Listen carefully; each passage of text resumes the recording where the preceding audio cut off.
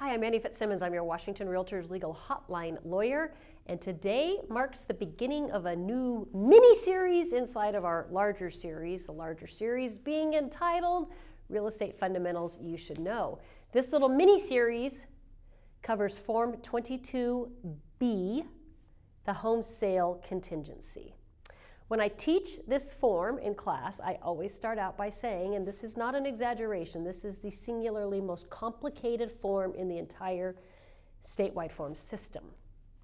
And if you are not familiar with use of this form, do not rely only on the information you're going to get from this video. You have got to get help in using this form.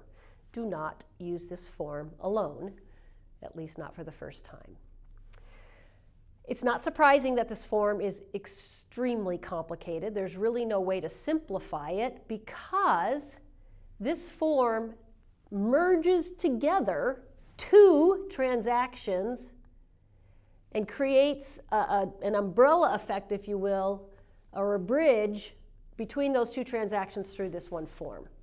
So it's a complicated form because you've got lots of moving parts and you've got more than just two parties. You've actually got three and sometimes more than three parties involved in everything that happens within the terms of this home sale contingency. So that's the background warning about using Form 22B. Let's talk about how you actually use Form 22B. This discussion is probably going to take 3 videos. And in this video, what I want to focus on is the buyer who satisfies the home sale contingency. In the next video, we're going to talk about the buyer who waives the home sale contingency. And then in the third video, we're going to troubleshoot some issues that often come up with use of the form. In most contingencies in the statewide form system, you don't really have to worry too much about the difference between satisfaction versus waiver. With respect to this contingency addendum, you absolutely have to understand the difference between a buyer who satisfies the home sale contingency and a buyer who waives the home sale contingency. So how does a buyer satisfy the home sale contingency and what does that mean? First of all, let's talk about what the home sale contingency does. The home sale contingency says from buyer to seller, seller, I really want to buy your house, but I've got this other piece of property that I have to sell before I can purchase your property, and I don't have any offers pending on this property right now. I've got to go find a buyer, and then I've got to close the transaction with that buyer before I can close the purchase of your property.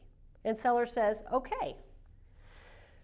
Within Form 22B, buyer makes a promise to seller that within 5 days following mutual acceptance, buyer will list buyer's property for sale. The form requires buyer to list within 5 days. It doesn't require who the listing broker has to be for buyer's property. It simply says that buyer must list the property within the MLS in the area where the property is located. Okay, so buyer's got 5 days to get the property in the MLS. Buyer gets the property listed. The first paragraph of Form 22B requires the buyer and seller to agree on the number of days. There's a blank space for the number of days that the home sale contingency will persist. Let's say the parties write 60 days into that provision. Now, buyer has 60 days to acquire a buyer for buyer's property. Doesn't mean that they have 60 days to get the buyer and close the transaction. It means that they have 60 days to get a buyer. So listing broker, if your seller is unwilling to keep the property tied up with a home sale contingency buyer that long, then that very first paragraph is where you want to narrow the number of days available for the home sale contingency. If seller's only willing to give this home sale contingent buyer 30 days to sell their property, then you would write 30 days into that provision. Recognizing that if buyer gets their home sold on the 30th day, they would then have additional time available to them to actually get that transaction closed. Okay? So buyer gets their home listed. Let's just say this buyer has 30 days to get their home sold. It's a 30-day contingency. Buyer also, when you're filling out the form, buyer and seller have the opportunity to negotiate whether or not buyer will make loan application at the time of mutual, well, assuming that there's a Form 22A, a financing contingency in the transaction. Remember that buyer has 5 days based on the Form 22A from the date of mutual acceptance to make loan application. Using the Form 22B, the parties can negotiate that buyer's 5-day time period will either begin from the date of mutual acceptance or from the date that buyer gives seller notice that buyer has sold their home sale contingent property in order to make loan application. Buyer and seller, you can negotiate that provision. My recommendation is that you leave that time period at the time of mutual acceptance. Buyer, go ahead and make your loan application. Get that process started, because most lenders require a little more time than you think that they're going to take. So get that process started. If you want to wait to order your appraisal, then wait to order your appraisal, but get your loan application started. What you don't have the ability to negotiate, and buyer brokers, pay attention to this, you do not have the ability to negotiate the time period for buyer's home inspection contingency. The home inspection contingency is typically controlled by Form 35. Form 35 says that buyer has, by default, if you use the default terminology, 10 days from the date of mutual acceptance. Nothing in Form 22B allows you to renegotiate the start time for buyer's inspection contingency. So buyer and seller enter a purchase and sale agreement with a Form 22B. Buyer has 5 days to get their home listed on the MLS. They have 5 days to make their loan application unless they've changed that provision. And buyer, you have that first 10 days, if that's the number of days in your inspection contingency, to get your inspection done as well. Now, why can't buyers alter the number or the start time for their inspection contingency? Think through this for a minute. Buyers got seller's property tied up with this home sale contingency. Now, yes, seller can continue to market the property, but marketing the property is hampered by the fact that this home sale contingency buyer exists, and any other buyer is going to have to work through the process of bumping this buyer. So it disables seller's listing somewhat to have a home sale contingency buyer. So seller's marketing efforts are hampered by this home sale contingency buyer being in place. If buyer doesn't do their inspection now, but saves it for later, let's say that buyer takes their 30 days, finally gets a buyer, gives notice that they've got a buyer, then they do the inspection of seller's property, and they discover something about seller's property they can't live with, and they terminate the agreement for the purchase of seller's property. What a waste of time. What a waste of time for everybody. Now, buyers got their home sold to somebody else, and they don't have a place to go because they don't want to buy seller's house. Seller's wasted all of this time having the home sale contingency buyer tied up on the purchase of seller's property when that buyer didn't really want the property in the first place. So the boilerplate forms don't allow buyer to put off doing their home inspection, and you should not create a provision that would allow the buyer to put off doing their home inspection. Buyer, if you're a home sale contingent buyer and you also want a home inspection, go do your inspection of seller's property up front. All right. Got all that background stuff out of the way. Now buyers just trucking along trying to find a buyer for their property. Yay, they get a buyer. Things get complicated here. We have to keep the transaction organized in order to understand the next provision that we come to. In this situation, we have our original seller, and we have the buyer who's purchasing from that seller. And then we have buyer's buyer over here. Because remember, we have two different transactions. We have the first transaction, the home sale contingency transaction, and then we have the transaction for the sale of buyer's property. The Form 22B says that when the buyer sells their property to the buyer's buyer, there are two requirements for that transaction that can only be changed with seller's permission.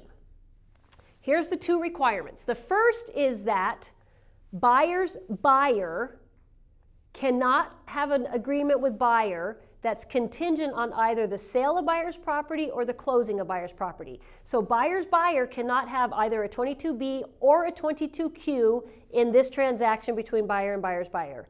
If there is such a contingency, then buyer has to get seller's permission before buyer accepts buyer's offer. Second requirement, the agreement between buyer and buyer's buyer can't close sooner than 30 days or longer than 60 days.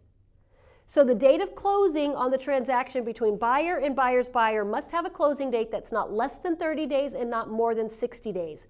Why?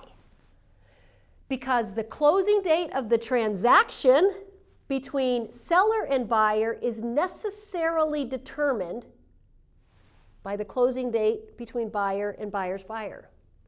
If we had a closing date on this transaction that was in 5 days, let's say it was a cash offer, it's going to close in 5 days, then all of a sudden the seller over here in this transaction is having to close 3 days after that, 8 days later. That's way too short of a time frame for most sellers to be comfortable with.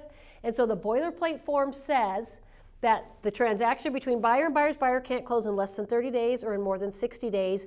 And the transaction between seller and buyer will always close exactly 3 days after the closing date of this transaction.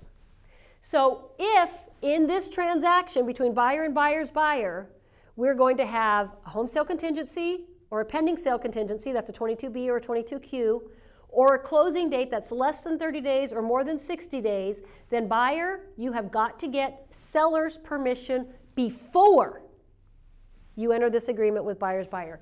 If you fail to get that permission before you enter this agreement, then there is a big default provision in Form 22B.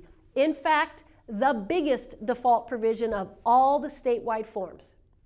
Form 22B says that if buyer enters a 22B or 22C transaction with buyer's buyer or has a closing date that's less than 30 or more than 60 days without first getting seller's permission, then buyer, if seller chooses to terminate this transaction, then seller has the unfettered right to terminate this transaction, holding buyer in default and recovering the earnest money if that's the seller's remedy identified on the face of the Form 21 in this transaction between seller and buyer.